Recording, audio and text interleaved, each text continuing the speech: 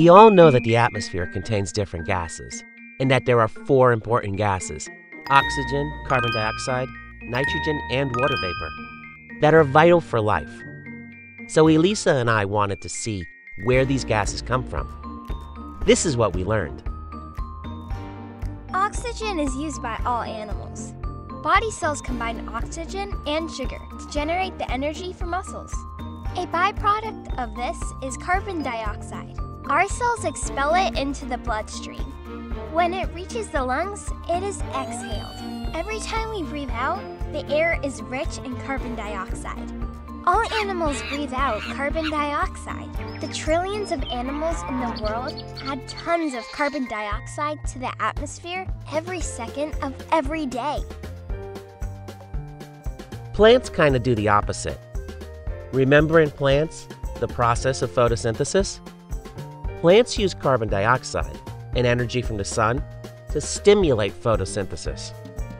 The end product of photosynthesis is molecular O2, oxygen.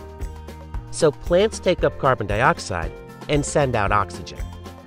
All plants do this. Plants around the world put tons and tons of oxygen into the atmosphere every minute. I guess it's nature's way of recycling. Pretty fantastic. But what if there are too many plants and they use up all the carbon dioxide, or too many animals use up all the oxygen? Are there enough of these gases? Let's go next door and ask the teacher.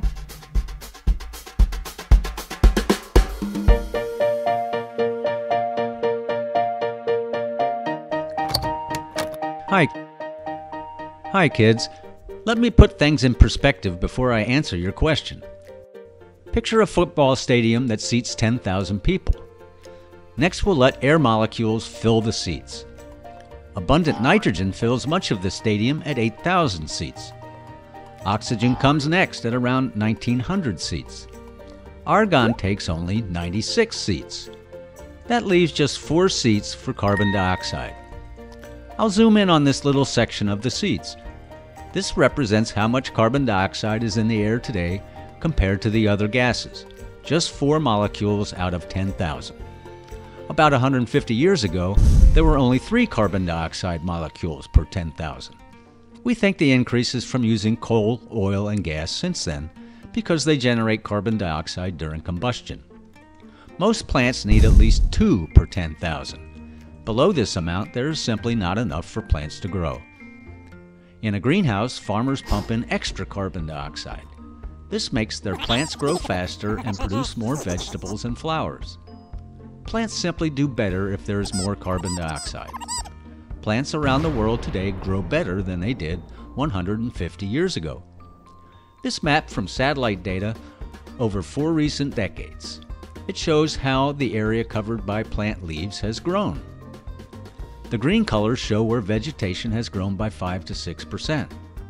The purple colors are where vegetation has grown by 10 to 12%. That's huge. A little more carbon dioxide is making the earth greener. As to your question, are there enough gases? We see there's plenty of nitrogen and oxygen, but how can only 4 molecules of carbon dioxide per 10,000 be enough? In a volume of air the size of this sugar cube, there are more air molecules than you can imagine. The number of all air molecules is this big, and the number of carbon dioxide molecules in this volume of a sugar cube is this big. So you see, there are plenty of carbon dioxide molecules. Still, plants would love it if there were even more. It is great to know we have a healthy mix of gases in the air. It seems nature is adapting to a slight change that adds a bit more carbon dioxide, and it's as if the Earth is finding a new balance that supports life even better. You have to marvel at our amazing natural world.